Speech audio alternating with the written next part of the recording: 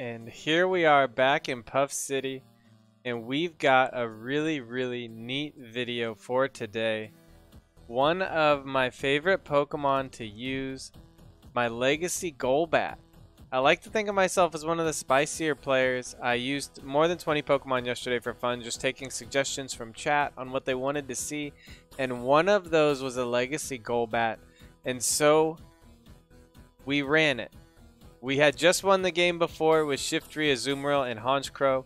We changed the Honchkrow to our Ominous Wind Golbat, and this is what unfolded in the game. Definitely my favorite game of the night, my favorite game of the week. I mean, it was really something. As we get into it here, we're leading into a Galvantula. Galvantula is kind of tough because if you can land the charge move to start with, great. Otherwise, you really want to have just gone straight Leaf Blade against the Galvantula.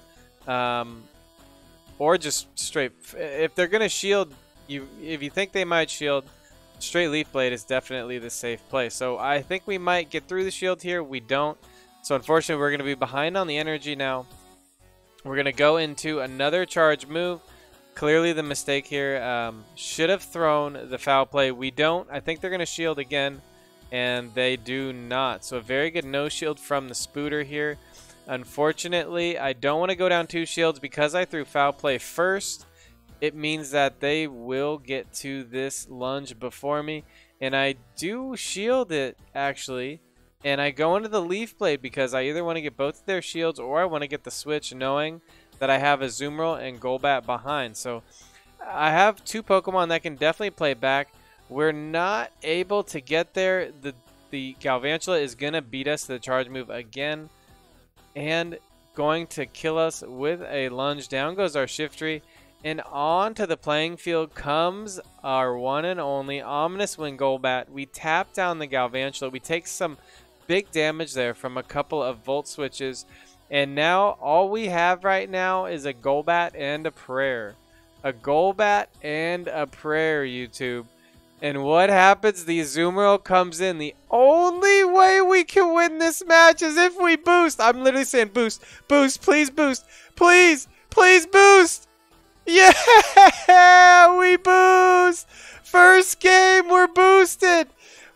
A boosted Golbat only takes about 45% damage from an Ice Beam. Unbelievable! We survive it. We get 1 Poison Fang. We're launching the first. Good. Great. Excellent. Launching it off. Oh, huge damage. Do we get to another? A little bit of lag. Do we get to it? Yes, we do. The boosted Golbat is losing its mind right now. I'm losing my mind again just watching this. Holy cow. Holy cow. Oh my gosh, the Marowak in the back. The game is over. They concede the game in the losing matchup, and I absolutely lose my mind on stream. It was a blast. What a game. What a game. I'm not saying you should try out Ominous Wind Golbat, but if you've got one hiding in your Pokedex, throw it out there for a few games. See what happens. I cannot imagine the reaction from the battler on the other side. If only we knew. Remember, no matter where you go, guys, no matter what you do, until next time, just keep tapping. Woo! We're boosted!